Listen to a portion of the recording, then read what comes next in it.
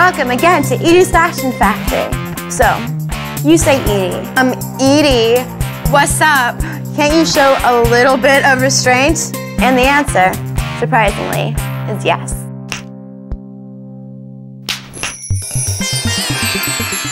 Okay, we're making a one-of-a-kind floral t-shirt using a waxless batik technique. We'll use foam stamps to apply a washable resist medium, which will prevent the dyes from coloring the fabric. Avant-garde, no? I can't say it. Lay the t-shirt on layers of plastic wrap with parchment paper between the front and back. Fold it in half to find the center. Mark it with a pin.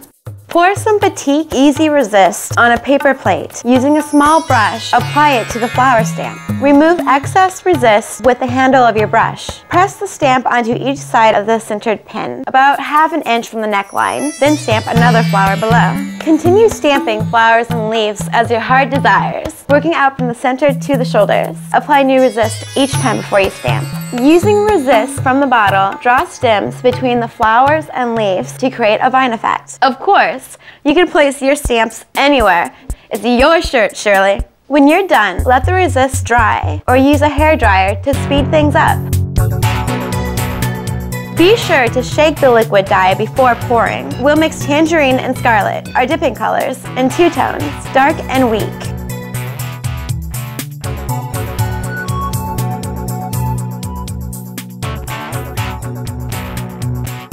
Remove the pin and parchment paper. Hold the shirt and sleeves upside down because we're going to be dyeing from the top to the bottom. Dip about 2/3 into the weak solution, then dip partially in the dark solution, then dip again in the weak solution to blend the colors. Let the excess dye drip off or squeeze it lightly. Lay the shirt on the plastic wrap. Place another layer of plastic on top and seal the edges. Fold it. Now let's hit the microwave.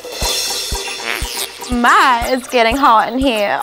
Cover the bottom of your microwave with paper towels. Then place the plastic wrapped shirt on top. Set on high for 2 minutes and give yourself a pat on the back. Wear rubber gloves to remove the shirt. Cut open the plastic wrap and allow everything to cool. To remove excess dyes, rinse the shirt in changes of cool water until the water runs clear. Wash it and dry it. Then one last step. To make those flowers really pop, stretch the shirt over a padded board to prevent slipping, then outline them with a red permanent fabric marker.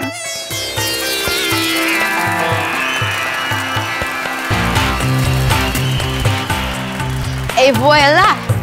A dazzling tee that's sure to attract stares from that cute checkout guy at your local craft store.